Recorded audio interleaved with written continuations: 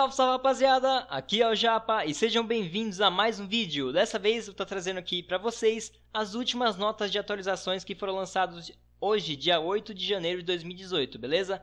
Bom, o assunto aqui desse vídeo, como vocês podem ver aqui nas notas de atualizações, é sobre o evento que vai estar chegando dia 12, a última parte dos 7 dragões lá, muito loucos, beleza? Então, como vocês já estão sabendo aí, tem o dragão de Gluttony, Pride, Sloth, Greed, Lust, Envy e Wrath. E agora vai estar chegando também a Gorgorate. Sim, é Ar-Gorgorate, como falam aqui na descrição do evento. Então a gente vai estar podendo encontrar ela aí, aí no centro de um cemitério de ossos, beleza? E para estar reivindicando aí, digamos assim, a joia dos mortos-vivos, uma coisa assim. E essa vai ser a última chave, tá? Para desbloquear aquele chest que vai estar dando uma recompensa. Mas vamos falar uma coisa rapidinho aqui também. Vale lembrar que dia 12 também chega o aniversário do Krulon com o shopping com os seus itens raros, beleza? Então ele vai estar disponível durante todo o mês de janeiro aqui, tá? Que é o que está escrito aqui, se não me engano. Esse mês aqui. Não sei se vai ser o mês inteiro, mas está falando que vai ser no mês. Enfim, aqui está falando, ó, colete as 7 chaves. Beleza? Então vai estar matando os dragões até conseguir dropar as 7 chaves. E a gente vai estar falando também com um NPC novo disponível em Battle. Vai ser um oráculo dracônico, um Draconic Oracle. Ele vai estar nos guiando aonde poderemos encontrar esse chest aí, que vai ser o Heptagonal Chest. Que você vai precisar juntar as 7 chaves e esse chest para estar falando com o Galanote para abrir esse chest, beleza? E tá aí reivindicando nossas recompensas, né? No caso vai ser uma, não sei se vai ser mais de uma.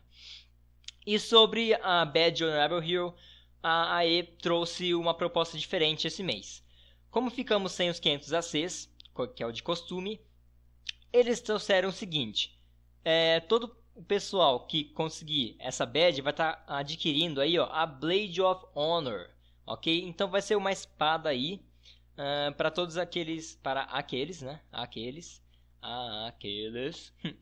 que foram muito bem aí, não tomaram um mute aí ou ban de 24 horas em 2017, tá?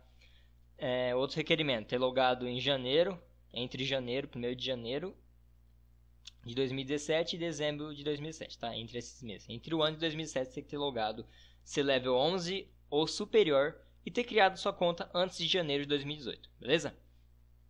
E uma última proposta que a AE trouxe pra gente aí, que também eu achei super interessante, era o seguinte: que anteriormente, em março de 2017, eles tinham começado uma nova proposta. O que era?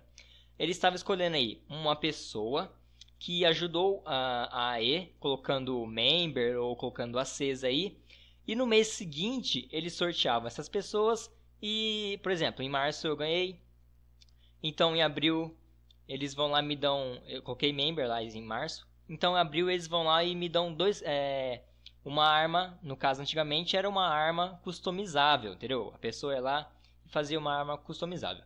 Agora a proposta é diferente, a pessoa, por exemplo, colocou em março, então ela vai ser sorteada em abril, então em abril ela vai estar ganhando também 2.000 ACs, e isso vai começar a partir desse mês aqui.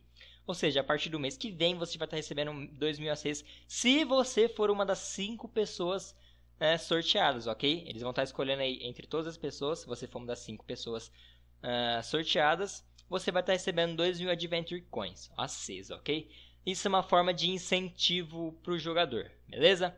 Então, esse vídeo vai ficando por aqui. Essas são as últimas atualizações lançadas até atualmente, ok? Espero que vocês tenham gostado. Se você gostou, deixe seu like e se inscreva no canal para sempre que eu estar postando vídeos sobre atualizações e diversos outros temas, você ficar sabendo, ficar por dentro do AQW aí, por tudo que está por vir, beleza?